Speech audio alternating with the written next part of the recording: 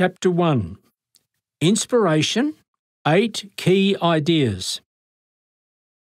Adventists have an extremely high regard for the Bible. We believe the writers and their thoughts were inspired by the Holy Spirit. This is different to many evangelical Christians who believe the individual words were inspired, even dictated by God, and that their writings are therefore inerrant. In this sense, inerrant means the words selected cannot be wrong or are incapable of being the wrong words.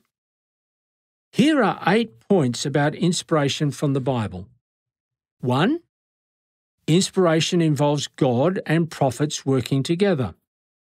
Peter wrote, "Concerning this salvation, the prophets, who spoke of this grace that was to come to you, searched intently and with the greatest care, trying to find out the time and circumstances to which the Spirit of Christ in them was pointing when he predicted the sufferings of Christ and the glories that would follow."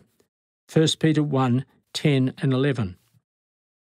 The prophets searched to understand what the Holy Spirit was pointing out so that they could share it with us. 2. The Bible writers were moved by the Holy Spirit. The Apostle Peter is clear. No prophecy of Scripture came about by the prophet's own interpretation. For prophecy never had its origin in the will of man, but men spoke from God as they were carried along or moved, KJV, by the Holy Spirit, 2 Peter 1, 20 and 21.